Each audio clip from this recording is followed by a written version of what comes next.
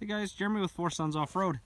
So we've got another mini truck. Now this might not look like a mini truck, it just looks like a little SUV, but I assure you this is indeed a mini truck. This is a 1998 Suzuki Jimny wide, straight out of Japan. This little unit here has a 1.3 liter four-cylinder engine, which kind of classes it, I guess, a little higher than a standard Jimny with a 660 or a little mini truck with a 660 cc engine in it. But it's actually the same body size, just a little wider stance and a little bit wider fender flares on it. But other than that, this is actually still the standard mini truck class in terms of size. Now this little truck is still only about 60, I think about 61 inches wide, 2,100 pounds. We rolled it across the scales here. It came in at 2,100 pounds, but definitely a beautiful little truck. Now the 1998 was pretty much the first year for the new this new body style, and this same style, believe it or not, runs all the way up to 2017. They're just going to be redesigning this truck for 2018, basically for the first time since this revision. But yeah, beautiful little truck. Let's have a look inside. All right, so inside, these are actually pretty luxurious little trucks. Definitely, like, say, if we're classing them against a standard you know, mini truck, or, you know, maybe it seems odd, but we actually market these against side-by-sides. So compared to your average side-by-side with a cab, this is basically a Cadillac. Now this truck has got, I think, just a hair over 45,700 kilometers on it. We've got air conditioning, you've got your full rear defrost, rear wipers and washers. This one does have a little Japanese stereo unit in it as well. We've got fog lights on this unit, power adjustable mirrors, power windows, and this one actually does have the power door locks with a remote entry as well, which is really nice. You'll notice airbags as well. And transmission-wise, this is a 5-speed manual transmission unit. Now, these little Jimnys do have 4-wheel drive, of course, and not only that, but we do have a true high-end low range on the 4-wheel drive as well. It makes it a truly useful off-road machine. So one of the best parts about having, say, a Suzuki Jimny is 4-seater. You've got room for a couple of passengers in the back there. You know, I don't think you're going to want to be 6 feet tall and sit back there, but you know, an average smaller adult, or definitely children, would have no problem jumping back there. Actually, lots of room to climb in, which is really nice. Pretty simple. Now, one other cool thing is those seats do fold down. We'll show you the cargo access here first. So you've got just a swing away tailgate here. Now this is kind of just your standard, you know, standard cargo room. There's this little floor kind of flips up to give you access to your jack and stuff underneath there. A little extra storage cubbies on each side, which is really cool as well. And one of the neat things you'll notice is there's actually tie-down hooks all throughout the cabin here, sides, on the floor. There's actually some underneath these back seats. I'll fold these back seats down, you can see what sort of storage we get as well. All right, there, so the back seat cushions just flip over top, and then the seat backs just kind of fold down. There's kind of the little tray that's on the back of those seats.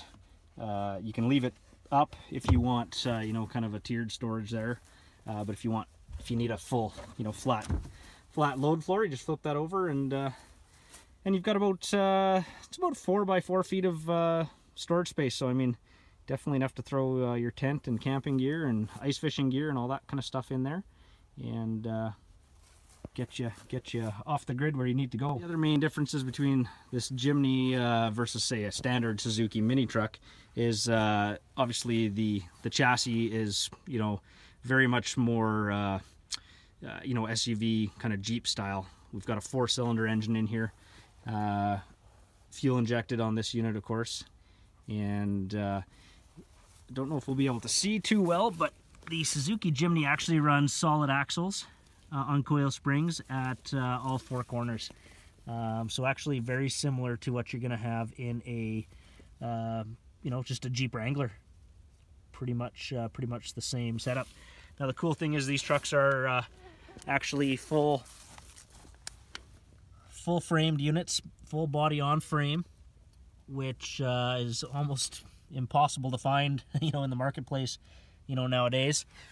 Makes it obviously probably a little easier to lift, and you know, definitely a stronger little unit for true off-roading. You're not gonna have to worry about you know, twisting this little guy up.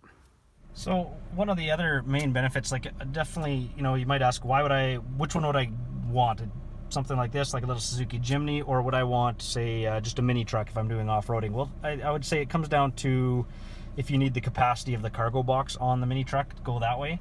Otherwise, the Jimnys are a lot more comfortable. Now, legroom wise, like, I'm pretty average size, but like this Jimny, the seats slide back to the point where like I can barely reach the pedals. So if you're a taller guy, this is definitely, you know, gonna be you know, the way you want to go for sure. Some of those mini trucks get pretty small if you're a little taller guy. Now this trail here we're going to go down, this is actually only 60 inches wide as far as the cut path. And this little Jimny is going to fit down here, you know, basically without scraping on any of the sides. Now the cool thing, of course, is we do have four-wheel drive, which we don't really need for the terrain, but we've got low range, which is nice if you're just doing a little bit of trail crawling. Stick her in low range, first gear, and you can kind of walk through stuff nice and slow, not riding the clutch.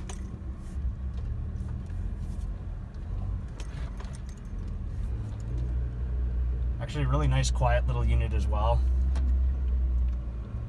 Now again, if you're comparing this, like I said, size wise, this is probably smaller than, say, a Honda Pioneer 700 or 1000, you know, 4-passenger or 5-passenger unit.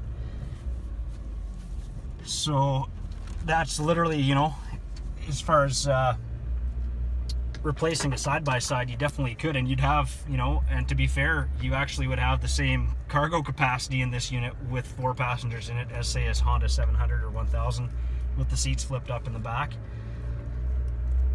Width-wise, we're no wider. Height-wise, I think we're probably a little lower because the roll cage on those are quite tall. And weight-wise, with a full heated glass cab, definitely we'd be comparable weight-wise as well to any of the bigger side-by-side, especially a, you know, multi-passenger side-by-side. The big difference is we've got the air conditioning on in here. Of course, glass windows. Just a lot more comfortable to ride in. Alright, so just gonna do a little off-roading here and just see what we can find here for some obstacles. Now again, the really cool thing with these Jimnys is they, well, I guess the Jimny Wide specifically, there's two, out of Japan there are 2 models of Jimny. Now they're both the identical chassis, just different engine, and I believe like the axles are different, that sort of thing. This being the Jimny Wide is the 1.3 liter 4-cylinder engine. Now this thing puts out about 80, I think about 84 horsepower in this model. Now that might not sound like a lot of power, but when you're running a 2,100 pound vehicle, you know, that's actually pretty comparable with some of the older, you know, TJs and Wranglers and stuff like that, because those units come in typically around 4,000 pounds. So this is definitely got weight, you know, the weight advantage on its side. So that's actually pretty peppy, the Jimny Wide. Now, a standard Jimny is going to be a turbo 660, which is about 64 horsepower. And again, coming in about 1,900 pounds. So this is definitely going to have a lot more pep than a standard Jimny. But we're just going to cruise around here. Now, this hill on the other side is doesn't look, the video never shows the justice of this hill, but we've actually measured it, and it's a 22-degree slope. So we're just going to roll up there. Just got it in Just gonna drop it into low range, not because we need to, but let's do a nice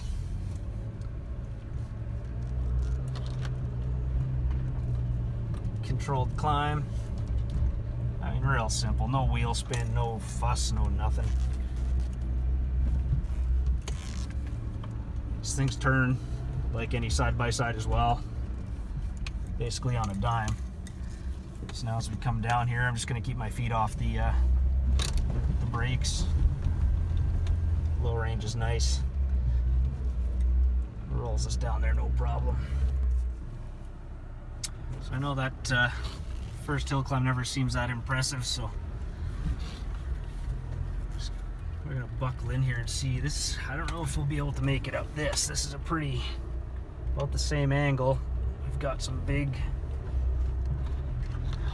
terrain here. Nope. Well, let's see how far we got.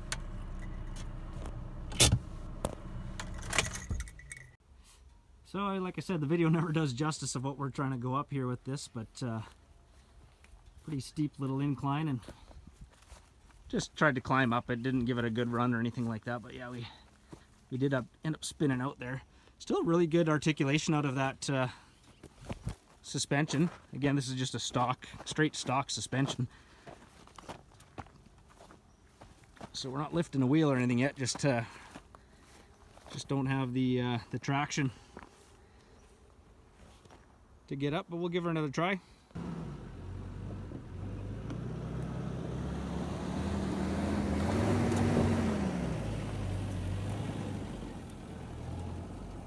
So you might have noticed there was a little bit of wheel slippage on the front wheels on these. You can actually get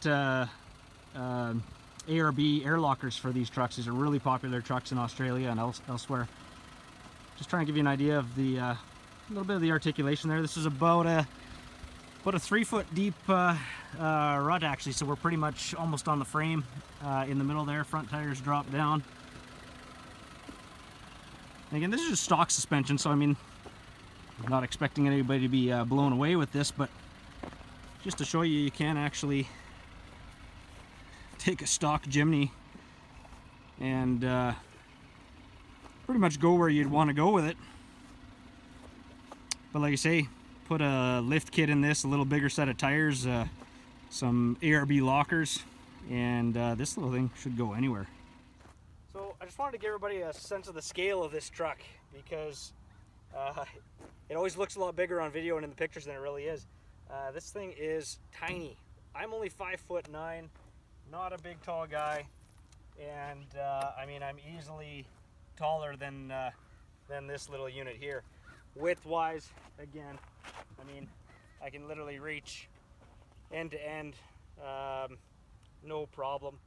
So yeah, well, I mean, what makes these so great is they're literally the same size as any standard side-by-side, but you've got a couple seats in the back and all the luxuries of a standard, you know, loaded car with all the power options, which is pretty cool. So lastly, like power-wise, compared to well, a mini truck for sure, more power, but even a side-by-side, like you look at your Honda, even a Pioneer 1000, your Polaris Rangers, the bigger ones, they're, you know, running in around 80-90 horsepower, most of those now.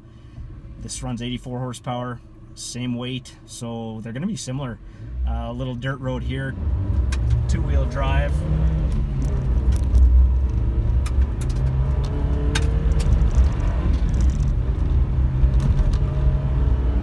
I mean, we're doing 70-80 kilometers an hour, short shifting the thing in two-wheel drive, so I mean, they're going to pull, I would say, with pretty much any of your standard side-by-sides. So one last quick test for you guys. We're going to get her out on the road here. Just going to do a quick 0 to 60 run and show you guys what highway speed is like in this little thing.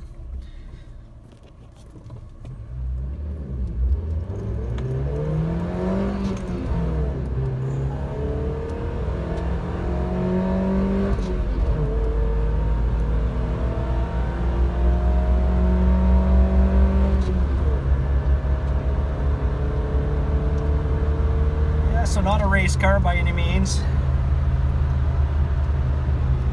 Pretty solid down the road though. definitely would, you know, it'll maintain 100 kilometers an hour, no problem. I think top speed on this thing's probably 140, 150, somewhere in that range. So, I mean, you're not going to want to push it, you know, too terribly quick. Again, even at 100, you know, these trucks weren't made for highways like we have here. So at 100, we're still at about 4,000 RPM, you know, which I know from experience. Like I've had this truck on a 300 kilometer trip and no problems whatsoever. It doesn't get hot or anything like that. But if you're looking for a highway machine, you know, this probably still isn't something that that's going to check all those boxes. All right, so that wraps up our quick walk around and ride along on this 1998 Suzuki Jimny Wide.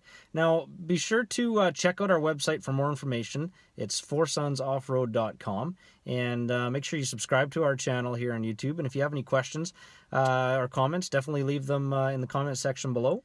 And stay tuned for more great videos coming up this month.